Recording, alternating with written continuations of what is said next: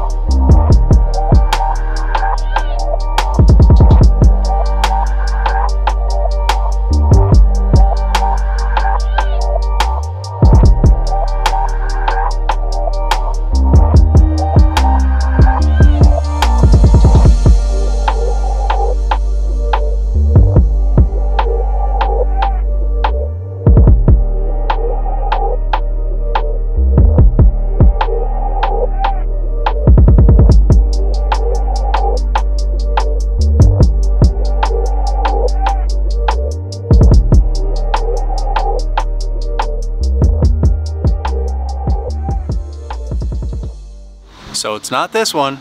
Nope. That's my belt drive original first mower that I ever got. First commercial mower when I started my business 6 years ago, full-time. I started 7 years ago, part-time the first year, and then 6 years full-time ever since then.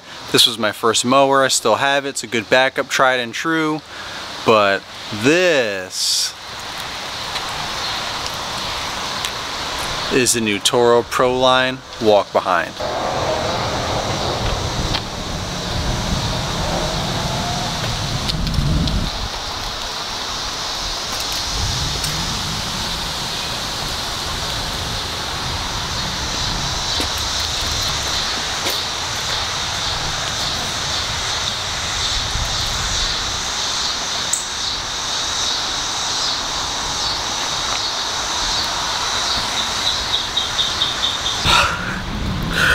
She's a beaut. She's a beaut. But no, in all seriousness, I've used this mower for several hours so far, and I already have a ton of things to say. But let's start with some concerns. Very minimal, very minimal. They've improved. Well, first of all, I have my belt drive mower here to really help compare the two. The hydro and the belt drive old walk-behind mid-size mowers were constructed in the same way with the turbo force deck. I don't know if you can see, but it's definitely shaped different and built differently. So like stated in my 36-inch, I demoed a 36-inch version of this walk-behind mower. I'll put that video at the end of this for you to watch that. But like I said in that video, Toro reinvented their mid-size walk-behind mower to make it more affordable for the people that are beginners or just looking for extra mowers and we're on a strict budget. These mowers were built so strong, so heavy duty, that the price matched that. So you can see differences in the deck. This definitely is this is definitely a lot more heavy duty, robust bull nose versus that bull nose, and just the shape of the deck overall.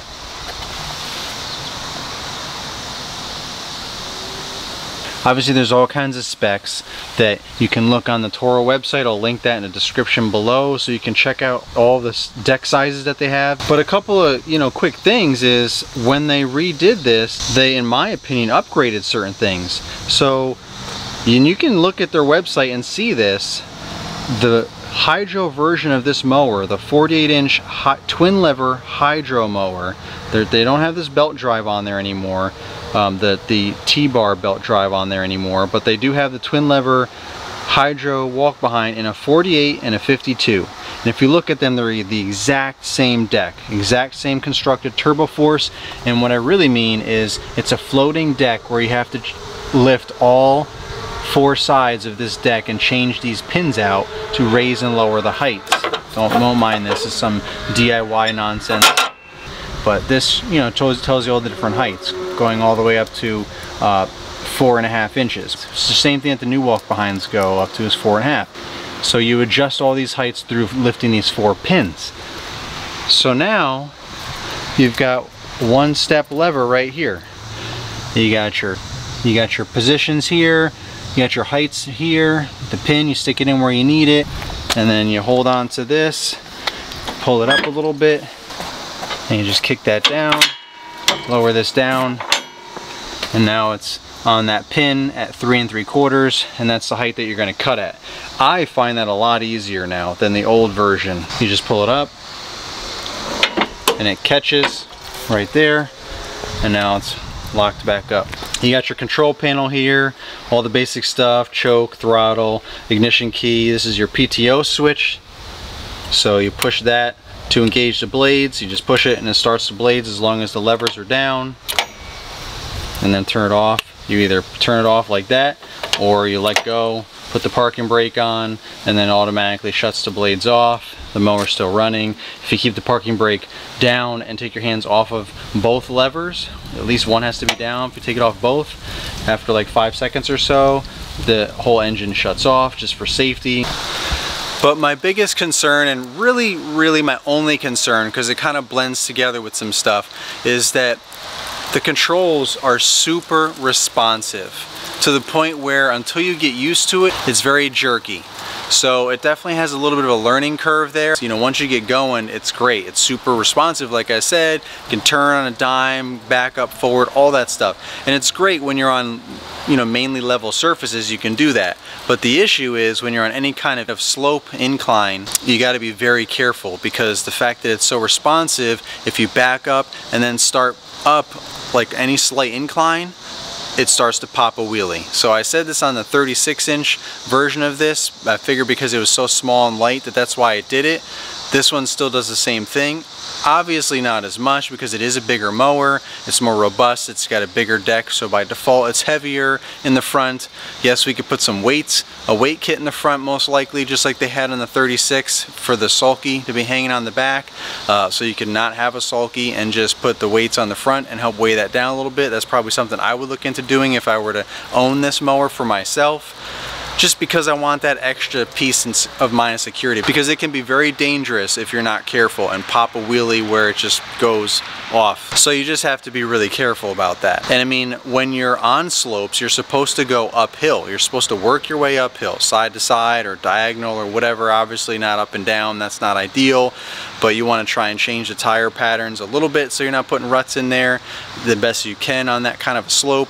So going side to side is the best, and you work your way up the hill, right? So as you're going up the hill, you need to turn uphill. Every time you turn uphill and then start to turn sideways or back up slightly to line up with your next stripe and go, that's where you get that pop. That's where it gets scary, and you got to make sure that you're being super slow and cautious and careful, because it's that stop start, so you just have to be cautious when you're doing that. So again, not sure if that's something that can be fixed other than putting weight kits on the front. You know, that's a simple fix. It obviously costs a little more money, but it's worth it in the end to have a mower like this, which, if you haven't been able to tell, I'm very excited about. It's a 48-inch deck. That's my deck of choice. I've got a 48-inch grandstand, I've got a 48-inch belt drive. Really an ideal deck because it can get into almost every back gate, unless it's obviously a small gate, but most gates you can get through, single gates, and obviously double gates you can get through.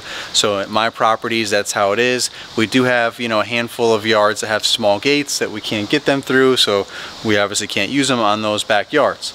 But ideally, the 48-inch is big enough to get bigger properties done, and still small enough to get the small properties done and get in most back gates. So it's just a very versatile size deck versus like a 52 and beyond, and even a 36 and less is almost a little bit too small in some cases, except for the gates that you can't get through. But I'm really excited about these tires. Like, look at how beefy these tires are. For a Toro walk behind, I have never seen wheels this big on a 48-inch deck. But this is the size wheel that the hydros have as well, 16-inch, where this is a 20-inch wheel.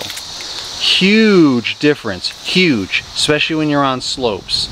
Huge difference, big tires, better traction, rolling over stuff nice and easy and smooth, nice footprint, and it's also a really wide, beefy stance. Look at how wide of a stance that is compared to this stance. I really like how wide the frame is now and how far these wheels stick out on either side, in addition to them being so much bigger.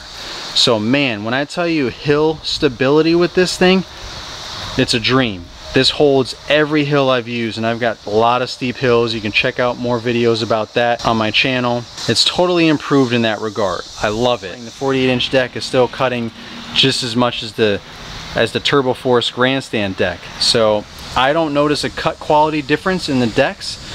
Also, I don't plow through thick, heavy grass, not right now in the middle of summer anyway. Maybe in the spring and fall there might be a difference, but it's cutting through what we need to right now.